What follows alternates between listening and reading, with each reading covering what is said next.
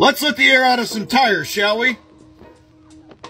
Under investigation, this woman is for posing as one of those fake electors who signed documents that declared Donald Trump was the winner of the 2020 election. Latham can be seen here escorting a team of pro-Trump operatives into the Coffee County Elections Office, including an IT specialist who was working with Trump attorney Sidney Powell.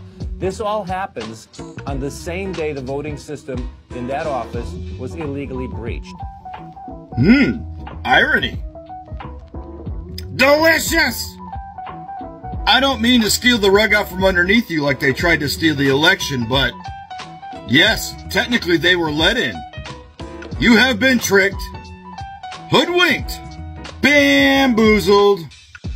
They up and stole it, and secret documents, and your common sense, and they tried the White House. Wake up, you fucking turnip!